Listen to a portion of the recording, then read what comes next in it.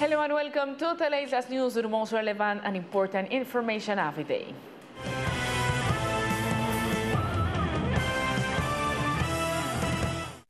An alarming figure of COVID-19 appears in our archipelago. Here we offer you the following information for you to be updated.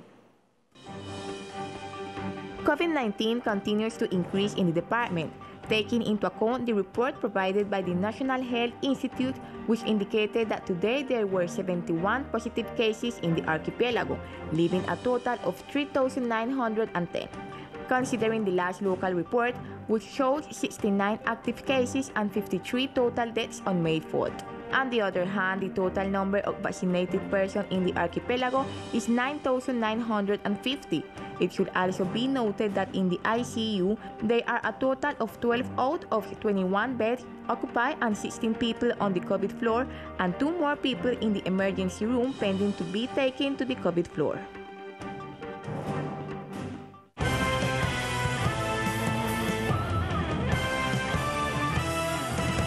Today, the resignation was confirmed for the regional attorney Karina Causil-Archbold. So far, it is unknown who will assume the vacancy she leaves in this important control body or the reason why she did it. This journalistic host learned from Karina Causil-Archbold herself, who served as Regional Attorney General of the department, that she submitted her letter of resignation to the Attorney General's Office of the Nation. During the morning hours, the official was handing over the position to staff in Bogotá, although she expressed that she had no statements to make on the matter. Karina Causil-Archbold is a lawyer specialist in public management and administrative law. She was born in Cartagena and remained in the position of Regional Attorney General in the island from July 10, 2027 until this year. Teleislas will be attentive to the statement of the official and the balance of her management during the year she was in charge. And the activities around the national road safety routes started satisfactorily. In order to sensitize the community on the proper use of motorcycles on the issue of lighting, how to make proportional review among others, and avoid road accidents, the National Road Safety Agency started activities on the island.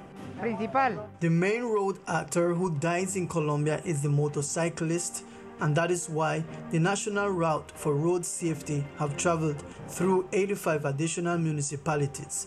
What we are carrying out in San Andres is to generate awareness and road education, especially for motorcyclists, and that is why we are reaching about 200,000 motorcyclists, 2,500 in particular in San Andres during this week from yesterday, May 5th until the 9th.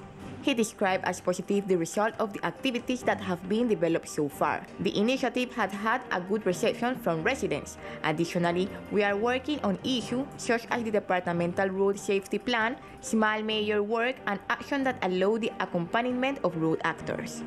The administration thanked the agency for this activity.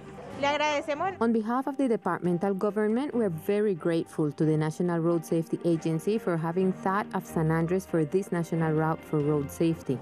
The benefits are many. The idea is that with this, we reduce road accidents, especially among motorcyclists, and that deaths from this cause also decrease. The goal is to reach 0 deaths due to road accidents, especially among motorcyclists. And during this week, the Colombian Ocean Commission, with the support of the Tourism Secretariat, they have been conducting various workshops in order to promote the department. Valuation of attraction with tourist, scientific, nautical, and nature potential in the department archipelago of San Andres, Providence, and Queclina were developed. The workshop had the participation of the community linked to the tourism sectors on the island. Particularmente en esta ocasión, el turismo es uno de los aspectos que Particularly on this occasion, tourism is one of the aspects that summon us once again in the island of Old Providence and also in San Andres. And due to this, 2 types of activities were developed. During this week, we had the opportunity to visit Old Providence Island and also here in San Andres, and we met with the communities from which we received feedback on what they see as potential and opportunities for tourism development. This with a very important ingredient, which is that San Andres must take advantage of this imminent harvest it has, which is culture. For the executive, it was of vital importance to understand that our department has different kinds of tourism, and that at this moment it is possible to identify scientific and cultural tourism. Hemos identificado que hay una... We see that there is a very strong inclination towards scientific tourism, which is a wonderful factor, since we have a biosphere reserve that is unique in the world, and we have to know how to take advantage of it and know how to use this tourism in knowledge of our reserve. Also, we have a sun and beach tourism, which is unquestionably a nautical tourism, since we have wonderful beaches so that different boats from all over the world can enter its waters. The Executive Secretary stated that it is of vital importance that all people know the cultural factor that San Andres had also recognized the racial population as an ethnic group, which is a cultural manifestation and tradition connected to the sea. And in order to strengthen the tools and guarantees regarding the right of citizenship, the departmental government developed a training on protocols for gender-based violence.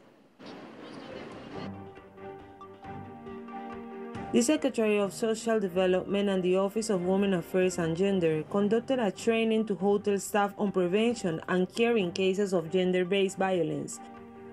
During the meeting, the attendees were provided with information on the care routes of violence in the department.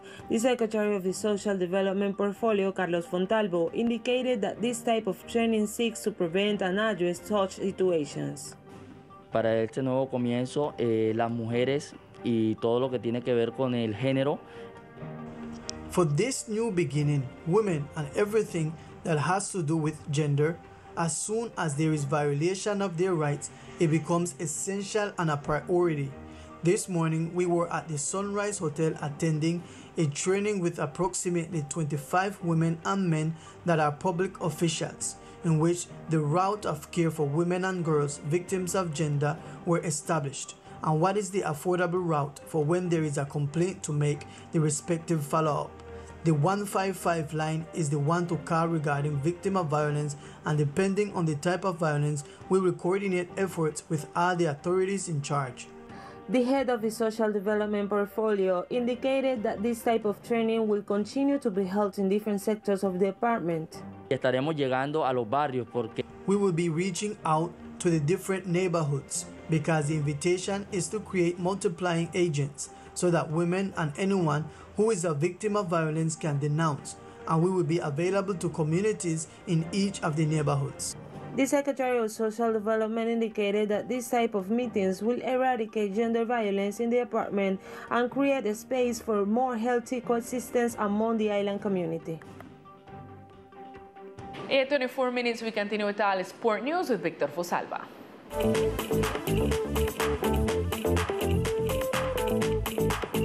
Hello, here are the best sports of the island.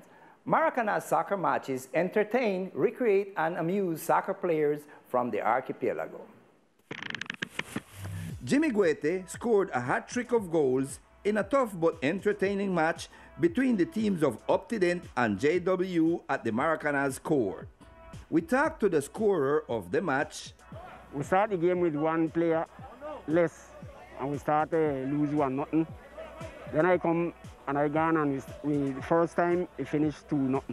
Then we start the second time, and we put in the goal about 1 minute after, so it 2-1. And then we recover again, and we come back again, and we gone till we tie. And short a little bit of time, we put in the third goal, and we win the game. The message is to everybody get a time and come out and exercise and change that mentality that it's necessary to build back up. And I invite all of us to come. Definitely playing at the Maracaná is a pleasant experience for soccer players of the archipelago. With the idea of returning the sport culture of baseball to the island department, a group of coaches dedicates their time to training new players in this game. Rodolfo Howard, Armando Brackman, Eric Erazo, Gregorio Steele are a group of coaches who are accompanied by Professor Laudine Smith, have a love for the sport of baseball. We spoke with Gregorio Steele, who gave us more details. We teaching them the fundamental of sport, baseball. We teaching them, well, first of all, we're trying to bring back the baseball in the island. It is important that the baseball of the islands resume its level as previous times, when they had great players like William Cabeza, Sebastian Steele, Jaime Rodriguez, Carl Halford, Orlando Manuel, and many more. Definitely the help should come from the government, because first of all, we have something like approximately 200 children training. We train in the morning and in the evening because the group is too big. And you know what it is to take care of like 150 to 200 children 2 times of the day, without a salary, without nothing. You do it because true of love. Since the passage of Hurricane Iota, yesterday was the first operation of the Childhood, Adolescence, and Family Strengthening Roundtable, which seeks to coordinate different efforts in favor of children and young people. Yesterday, the roundtable of Childhood, Adolescence, and Family Strengthening (MIAF) took place in the municipality. The meeting had the participation of representatives of World Vision, Aldeas Infantiles, Sacúdete al Parque, among others. Our meeting today was about the operation of the Childhood, Adolescence, and Family Strengthening Commission, where we discussed all the issues that have to do with the violence of the rights of children and adolescents, mainly the whole issue of sexual rights, abuse, domestic violence, and many other issues that have to do with the violation of rights. Some of the important topics that were discussed during the meeting were as follows. The issue of rotation or alternation in education, which is one of the issues that is greatly affecting children and adolescents. There is the issue of sexual health that is linked with the migration of workers to the island of Old Providence. There is the housing issue and the issue of children and adolescents' health. The MIAF has been executing an action plan since 2020, and now they will seek to coordinate the efforts of different institutions and organizations in favor of youth and children in Old Providence. What we are looking for is to join this action plan with the action plans of other agencies, so that the work that is done is not a tiring job, but that World Vision and Aldeas Infantiles will be working along with the Institute's program. The National System of Family Welfare also has other instances such as Social Policy Council, the Participation Table, and the Population Tables. And this afternoon, a group of young students organized a march in support of the protest actions that are taking place in the interior of the country, and also to express their dissatisfaction with the way the reconstruction process is going. Yesterday, the roundtable of Childhood, Adolescence, and Family Strengthening (MIAF) took place in the municipality. The meeting had the participation of representatives of World Vision, Aldeas Infantiles, Sacúdete al Parque, among others. Our meeting today was about the operation of the with Old Providence flags and banners with messages about the reconstruction and resistance due to the situation the country is going through. A peaceful march was held from the police headquarters to the Fisherman Co-op in Old Town. The demonstration was called by young students who reject the tax reform and the death of activists on the mainland of the country, as well as showing their indignation at how the reconstruction has been handled. The main reason why we do it is because we support the Paro Nacional, and we don't feel comfortable with everything we're going on with the reconstruction and the construction of Providence. So we come out and we decide that we want raise for we buy and say no more and scream what we don't want to happen, and well, hope things them change. Why we don't march today? Why you come because we want we rise. It's 172 days we're waiting, and we want our answer today, and we hear the answer for Susana Correa. Let's go back. Los 100 días falsos que prometieron el gobierno que mantenían toda la casa en Providencia y aún no han terminado. ¿Sí me entiendes? Y todavía hay mucha gente mojándose en la calle. Ya, pero específicamente estoy marchando por el pueblo que está matando gente en la ciudad, en Barranquilla, en Cali, en Medellín. but I'm especially marching for the people they are killing in the city of Barranquilla, Cali, and Medellin. The aim of these demonstrators is to let everyone know what is taking place in Old Providence and that the young people will not remain silent. Let them come out, no worry, we're here and we promise that we want to raise full vice everybody here with. I want people to know what happened in Providence. And I want to unite with the people in Colombia, because it's not just them that suffer, all of them suffer. Maybe in a different ways right now because up here so they're not killed. But soonly, with the act them what they do, they can dead too. The demonstration continued to the Fisherman Cooperative where a concert of typical music was performed by local artists.